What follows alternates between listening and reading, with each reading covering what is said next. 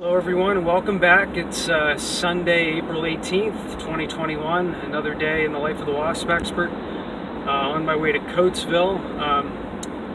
A couple said they were doing some work in their kitchen, I believe. And the ceiling was, there was like they noticed some discoloration in the ceiling, and then the husband poked a hole right through it, so the yellow jacket nest was like right to the paint. And then they said they actually heard some buzzing in there, so I don't know if there's like some new queens or wasp in there that are active now, but they said there's a pretty big nest from what they pulled back from the drywall. So yeah, we're going to put the drop cloth down and see what's going on.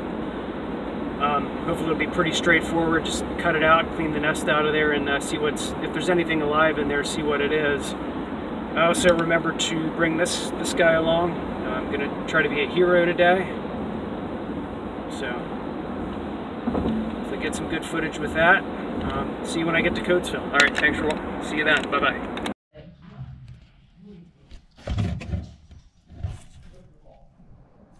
All right.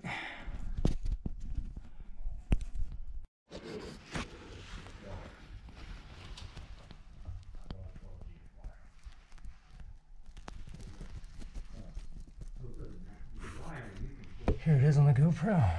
You can put any gauge wire into a return from 12 or 15 volts.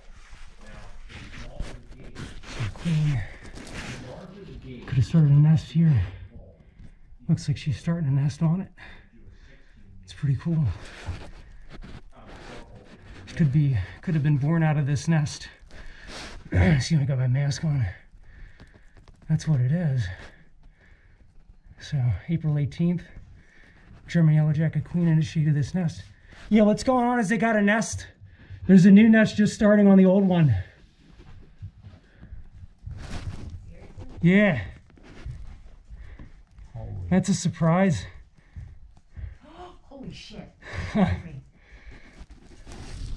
So yeah, it would have been another nest there. And then... Oh my god, that's creepy as hell. Look at the size of this queen. Yeah.